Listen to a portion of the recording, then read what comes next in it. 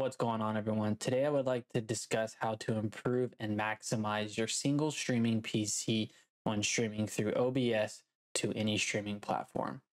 Over the past couple of years, OBS and Windows have made massive strides to help streamers to be able to stream on just one single PC.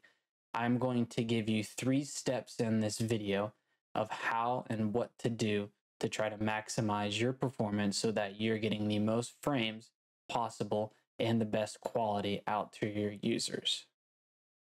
All right, let's get into it. Step 1, always make sure you're running your OBS in admin. There's 2 ways you can do this. When you go into your search and you type OBS, you can right click and run as administrator. However, you have to do this every single time. So step 2, what you want to do is open the file in that location, right click, and then go into properties. Then go to the compatibility tab. Then you want to make sure you have run this program as administrator.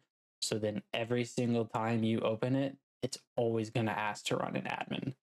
This will make sure that you are always giving the highest priority to OBS when you're playing any games and or recording. Step 2, you're going to turn on game mode in these settings.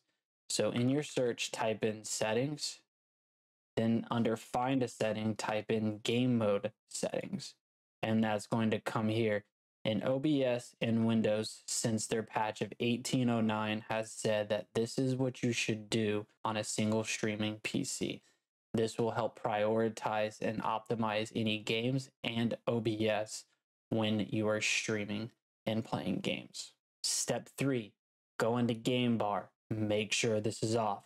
Go into captures, make sure everything here is off and not recording.